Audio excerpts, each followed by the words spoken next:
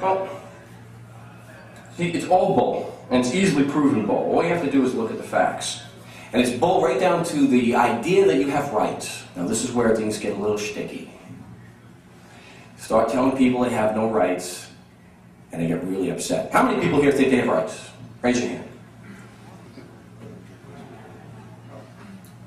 Hopefully, you too? Yes. Okay.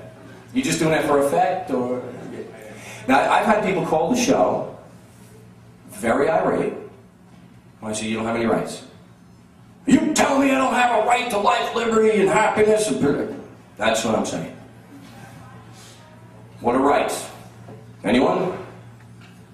You have to fight for it. Well, you're not telling me what they are. Well, whatever you fight for.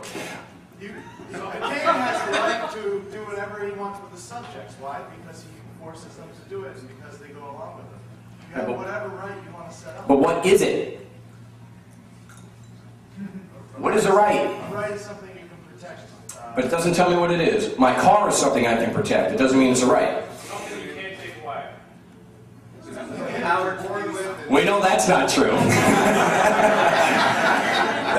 Now, a right is a legal claim. That's all it is. It's a legal claim. They only exist in your head.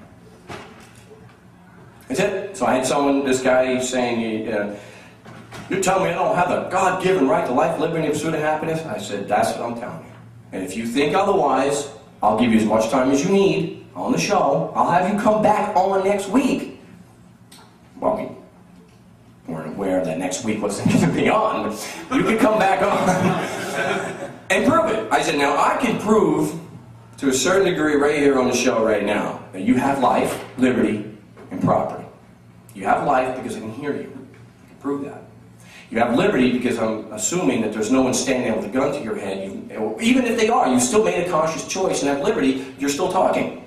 You have liberty.